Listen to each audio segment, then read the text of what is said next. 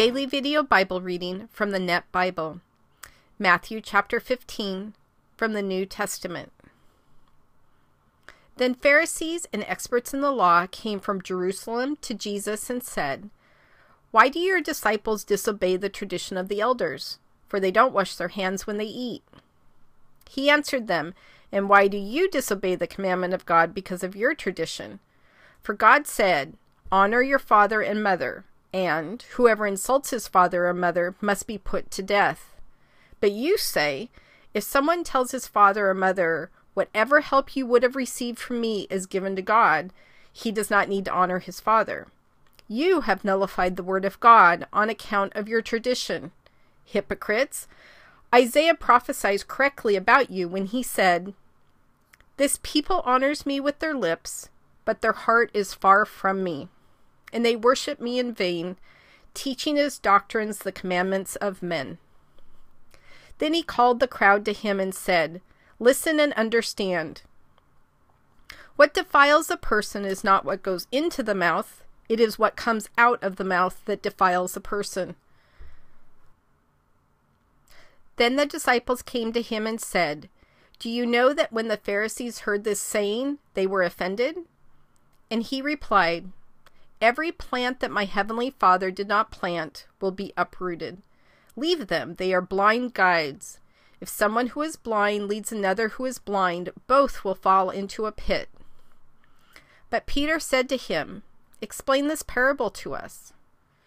Jesus said, "Even after all this, are you still so foolish? Don't you understand that whatever goes into the mouth enters the stomach and then passes out into the sewer? But the things that come out of the mouth come from the heart. And these things defile a person. For out of the heart come evil ideas, murder, adultery, sexual immorality, theft, false testimony, slander. These are the things that defile a person. It is not eating with unwashed hands that defiles a person." After going out from there, Jesus went into the regions of Tyre and Sidon. A Canaanite woman from that area came and cried out, "Have mercy on me, Lord, Son of David, my daughter is horribly demon-possessed." But he did not answer her a word. Then his disciples came and begged him, "Send her away, because she keeps on crying out after us." So he answered, "I was sent only to the lost sheep of the house of Israel." But she came and bowed down before him and said, "Lord, help me." "It is not right to take the children's bread and throw it to the dogs," he said. "Yes, Lord," she replied, "but even the dogs eat the crumbs that fall from their master's table."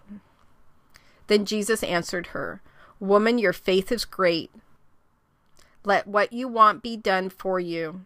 And her daughter was healed from that hour. When he left there, Jesus went along the Sea of Galilee. Then he went up a mountain where he sat down. Then large crowds came to him, bringing with them the lame, blind, crippled, mute, and many others.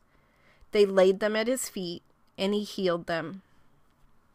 As a result, the crowd was amazed when they saw the mute speaking, the crippled healthy, the lame walking, and the blind seeing, and they praised the God of Israel.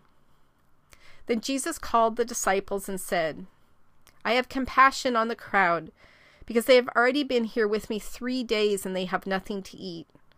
I don't want to send them away hungry, since they may faint on the way." The disciples said to him, "Where can we get enough bread in this desolate place to satisfy so great a crowd?" Jesus said to them, "How many loaves do you have?" They replied, 7, and a few small fish." After instructing the crowd to sit down on the ground, he took the 7 loaves and the fish, and after giving thanks, he broke them and began giving them to the disciples, who then gave them to the crowds. They all ate and were satisfied, and they picked up the broken pieces left over, 7 baskets full. Not counting children and women, there were 4,000 men who ate. After sending away the crowd, he got into the boat and went to the region of Magadan.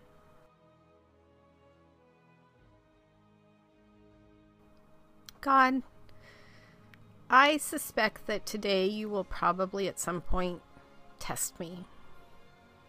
I don't know all the reasons for doing this. Most of the time you prove to me something about my faith, about my walk with you. You show me areas that I need to work on. And most of the time, I love when you test me. Not because I always succeed. I fail a lot of times. But it's those times, God, when you test me that I grow the most. And it's also the time when the biggest blessings in my life have shown up after that time of trial.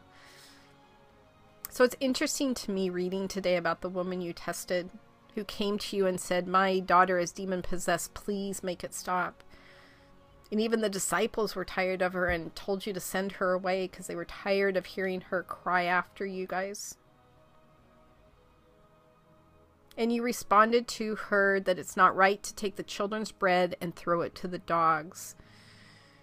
And you weren't insulting her, as many Jewish people at that time were wont to do with the Gentiles. But you were testing her faith. Was she just one in thousands of people who thought of you as a miracle man, a magic man who could fix things? So you were kind of throwing it out there. Hey, I have bread. I'm not going to throw it to the dogs. But then she in turn says, "Yes, Lord, but even the dogs eat the crumbs that fall from their master's table." And what is so awesome about this, God, is she's alluding to the conversation you had with Abraham back in Genesis. Genesis chapter 12, verse 3, where you're talking about the covenant with Abraham and the extended covenant that's going to include Gentiles. And she is saying, I know I am but a Gentile in a Jewish world, but I have faith in you and I know who you are. And I know what was told to my forefathers about you. And Jesus knew when she answered him, "Woman, your faith is great. Let what you want be done for you." How incredible is that? So God, when you test me today, or tomorrow, or next week, I do hope I rise to the challenge. I do hope I remember all your promises and your word and have faith in everything. But if I don't, I know your compassion and grace will fill in the rest as I learn whatever lesson I need to learn and I grow in my relationship with you. So God, thank you. Thank you for the testing times. Thank you for the hard times. Thank you for the things that are frustrating. Thank you for caring so much about me that you want our relationship to grow and be deeper and stronger. It's so amazing that every day I think I can't love you more, and yet the next day happens and lo and behold, our relationship is even more than it was the next day. And to me, that is just incredible. So test me today, God. Test me, because I'm excited to see where our relationship is going. In your son's name I pray. Amen.